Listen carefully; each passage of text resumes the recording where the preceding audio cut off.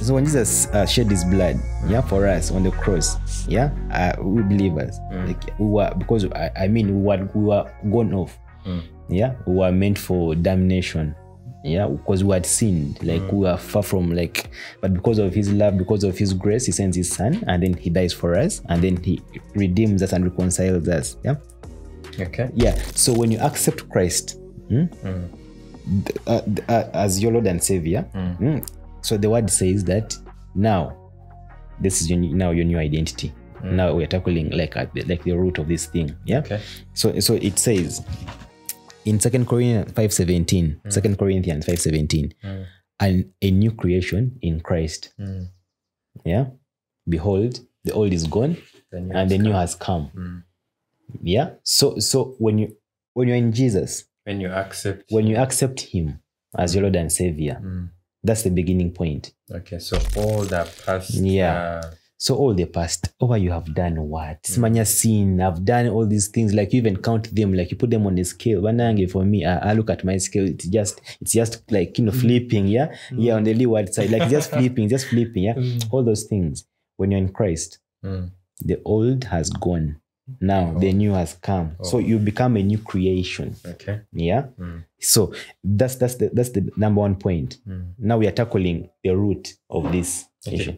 So number one would be me accepting Christ. And Christ. Giving me evidence of what happens when I do accept Christ. So when you accept Christ, your old self is gone now. You become a new creation. So number two, so because when you accept Christ, the Bible says that you are now children of God, heirs of God, and fellow heirs with Christ, sharing his inheritance. I have God's nature and his love in us. That's Romans 8:17, and also 1 John 4:6-8. So now that's your new identity. You are now a child of God. You have an inheritance. You are part of the inheritance of God. You see, a present child and you, there's a very big difference.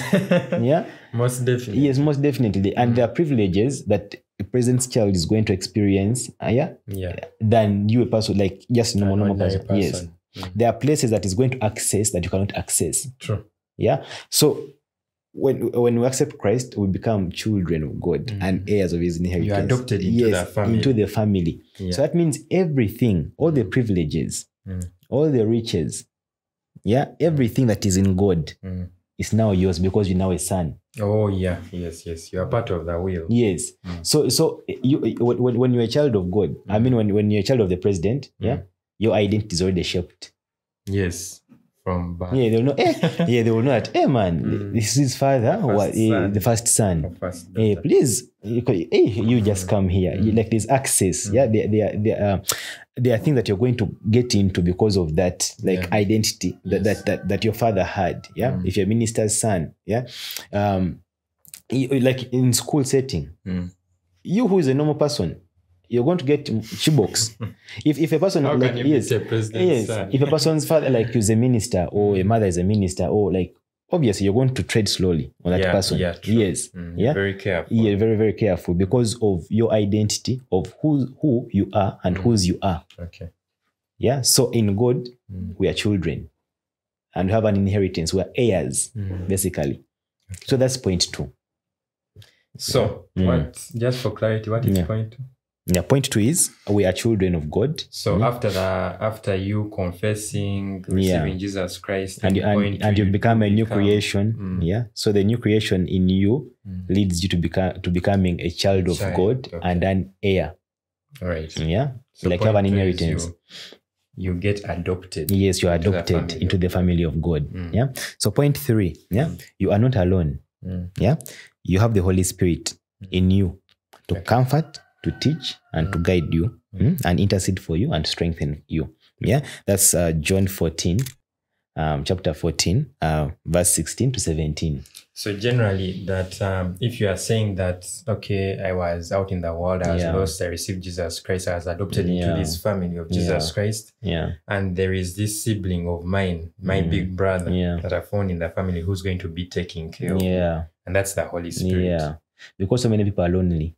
in the world. They resort to things like drinking. They resort to doing all kinds of behaviors, habits, so that they can feel like they belong. So there is no that big brother. There's not a big brother to like, I'm going through a situation. Who can I talk to? I've had a breakup, a very, very nasty breakup. Who can I talk to? So because so many people don't have people to talk to and relate with, they'll go to the bottle, because the bottle will temporarily like erase that, like that feeling, and like, you know, for just a moment. It's a quick fix for a moment, but it never fixes anything anyway. True. Yeah.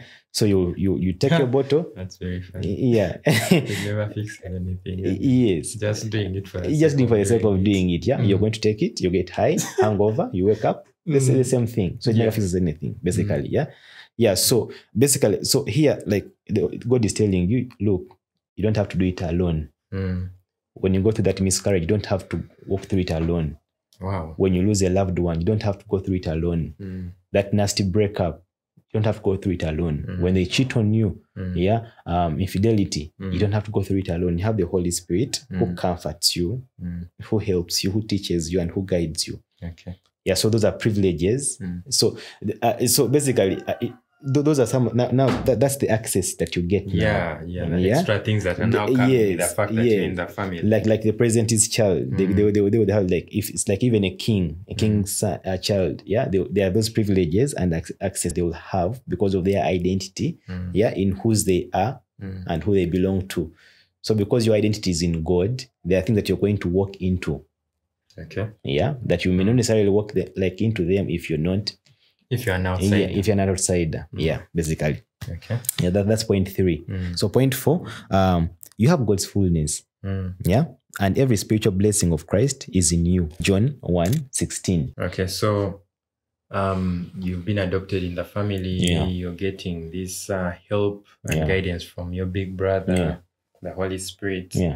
And then also you get to know the fact that you are full and you lack nothing. Of God. You can just think about, like, you have the fullness of God, actually. It's mind-blowing. Yes. Actually. Like, I mean, like the creator of the universe and like and everything in it. Like, you have his fullness. Because remember, like we've been talking, that brokenness, that emptiness is what leads you. Yes. You'll be lacking something. You'll be lacking something. Like we said, like nothing really satisfies. Worldly things, they don't satisfy. That's why, like, money does not satisfy. True. That's why even the richest guys, they're still out there looking for it. Yes. You're still looking for more. So it just shows that actually, man, like this thing that we stress, like nothing really satisfies. Generally, in the world which we are in there is nothing that really can because satisfy. the world itself is already broken. It's already under a curse. So it, like, nothing is going to fill you up and make you whole. Wow. Yeah. Okay. Yes. So in Christ, he gives you his fullness of, like, you see. With me. You lack nothing. Yeah. Like, it's full package. It's full package. It comes like self-contained. Okay. I will supply all your needs according to the riches in my glory. You will never lack anything. All his promises are yours. His covenant is with you. Wow. Yes. So that's the 4th point. Point number 4. Then point nothing. You're lacking nothing. You have his fullness. Then point number 5. You have received from our Heavenly Father every spiritual blessing in the heavenly places in Christ who is in us. That's Ephesians 1:3. Okay, I think what people need to understand is whatever we are talking about here is a process. It's a process. And also you need to understand the seed that is being planted when you renew your mind and receive Jesus Christ as Lord and Savior of your life is a spiritual seed that later on needs to be manifested or brought to life, or brought out into what is physically, what you can physically see by actually declaring it and giving it out. So whatever we're talking about here is just not an overnight thing. This is not magic. It takes time. Just like a farmer, how he goes and plants a seed. That seed doesn't just automatically just sprout you into plan yes, tonight and yes. the morning. Or you plan, then you sit there in the chair like, hey, I'm going to watch it until it grows. My dear, hey, you're fighting a lost battle already. Yeah. Again, it goes back to that thing of the quick fixes. This is not a quick fix. It's not a quick fix. Yeah. Like it's a journey. It's a process. Yeah. Okay. Even those people that you think that, oh my God, probably these guys have figured it out, or like you see them and you think like that, even themselves, they're still on a journey. There are things they're still learning. Yeah. So you can like learning always, like it's a process. Learning never stops. It never stops. Yeah. When you stop learning, you die basically. So it's a process, not a quick fix. Yeah. Okay. But we are trying to tell you that that's the beginning point. Yes. Yeah. And they are better results. Yes. When you use this path. Yes. Just like the way you would go to a rehab or a counseling place to be cancelled. They don't cancel you like one day and then you come out, you're very fine. The counseling takes sometimes a year, sometimes months, depending. Yeah. You keep on going there, you keep on like, so it shows you that it's a process. Like you need to respect the process. Like most of us want to jump at the front instead of like first respect the process. Yeah. Give yourself time to heal. Yeah, because I mean, like I'm saying, we now identity, like it's a crisis. Yeah, and people have been broken. Okay. Yeah. So what we're trying to tell you is that we are trying to give you a healing process of okay, like okay, yes, things have gone bad, things have happened, but okay, there's a light at the end of the tunnel. Yeah. And this is how we're going to go about it. Yeah. The journey to that light. Yeah. Yes. So point that's the spiritual blessing, the heavenly places. Yeah. From our Heavenly Father. From our Heavenly Father. Yes. Privilege and access. Yeah. So so your identity now, you're going to be known as a person who's blessed. Okay. That person is blessed. Everything that they do, man, it just prospers. Things just seem to work out for them. Like, man, like for you, what's the formula? Your identity in God. Okay. Yes. So point 6, you have a spirit of power, love, and a well-balanced and disciplined mind. That's 2 Timothy 1:7. All right. God gives a spirit of power, of love, and of a sound mind. Yes. The devil gives a spirit of fear. Generally that. Generally. So there's a fear of everything.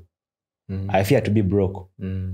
I fear yes. I man, what will they say? I fear this. Like there are so many things we fear. And so those things that we fear, and the people say, hey man, let me do all this pension, all those things. Yes, but all that is a fear of like, hey man, now when the day when my job is gone, what will I? So there's a fear of everything.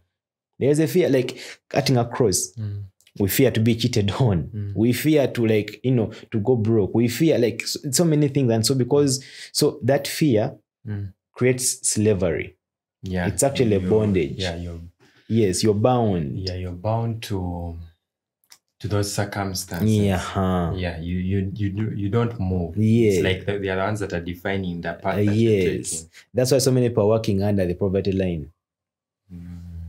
Yeah, you find so many people like they're working under harsh conditions. Yeah, but they're like, you know what?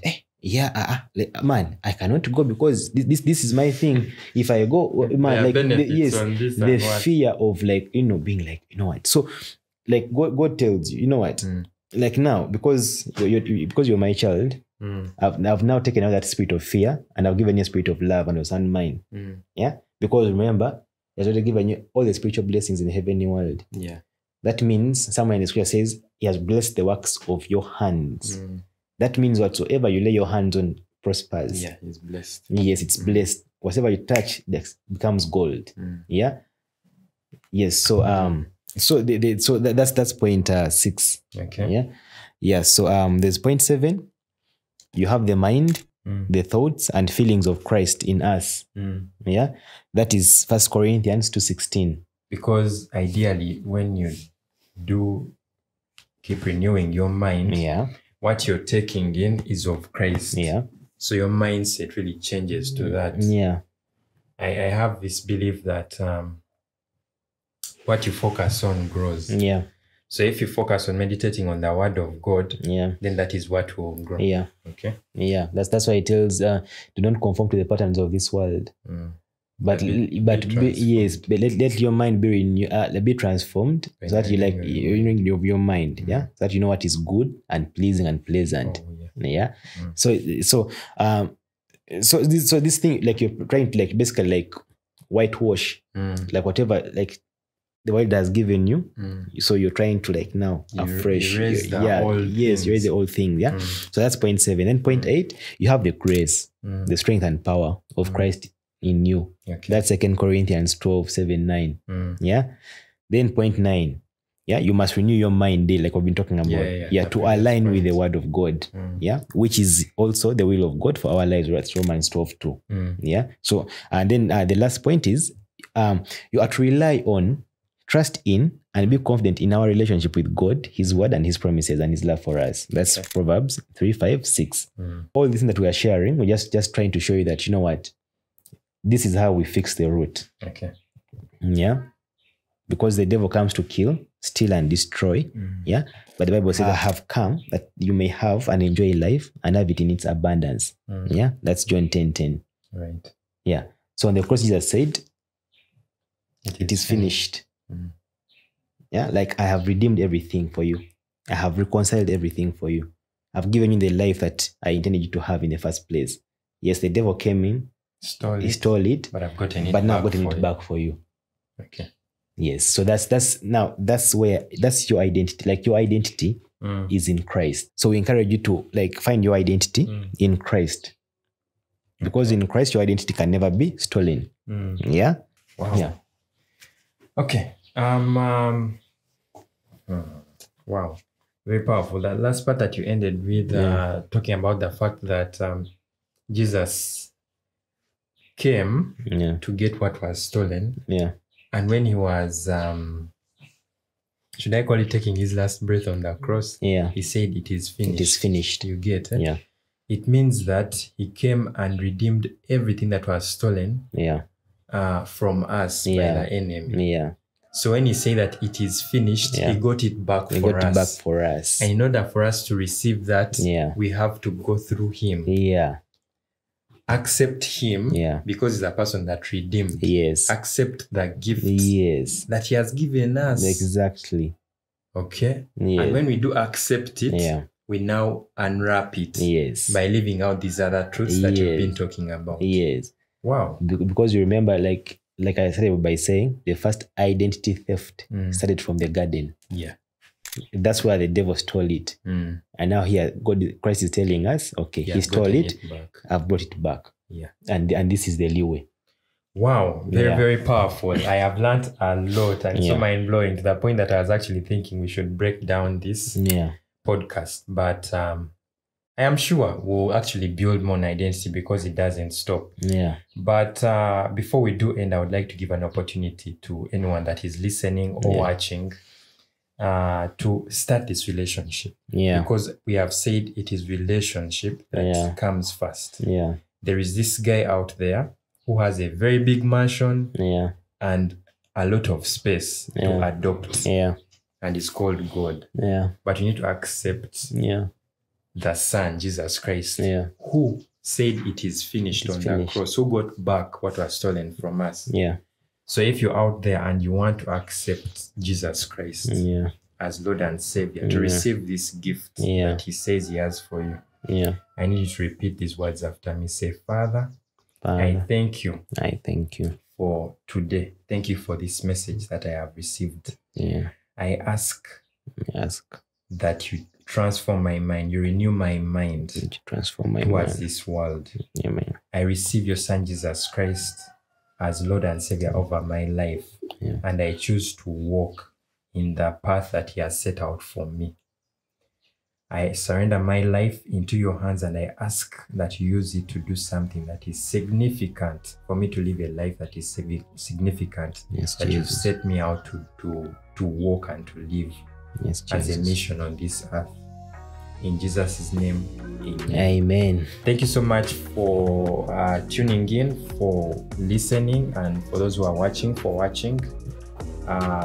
Until next time, do remember to stay positive, step out of your comfort zone, and lead an extraordinary life. Yeah. Thank you so much, Quinton, for availing your services. I've been humbled.